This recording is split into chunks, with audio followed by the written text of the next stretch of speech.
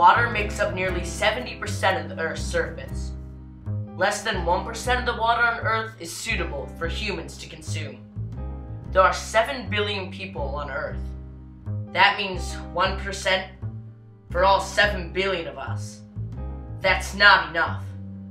In countries like South Sudan, people trek for several hours just to find water for their families.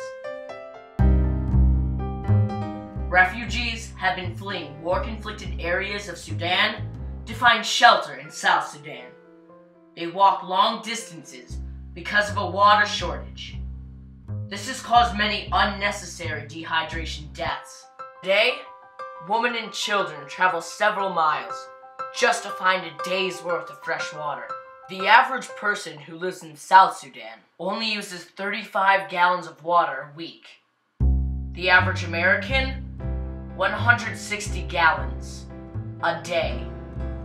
Water needs to be conserved because it's a precious resource, and the supply of it is not unlimited.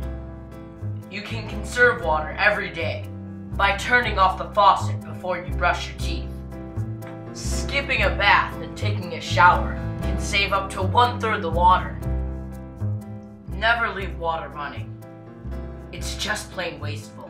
Filling up the dishwasher all the way, or doing less loads of laundry. Saving water is important because there are a lot of people, like the citizens of South Sudan, that go days without water.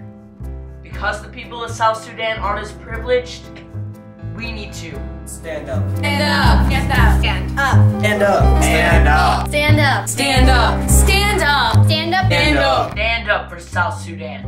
Because if we don't, who will?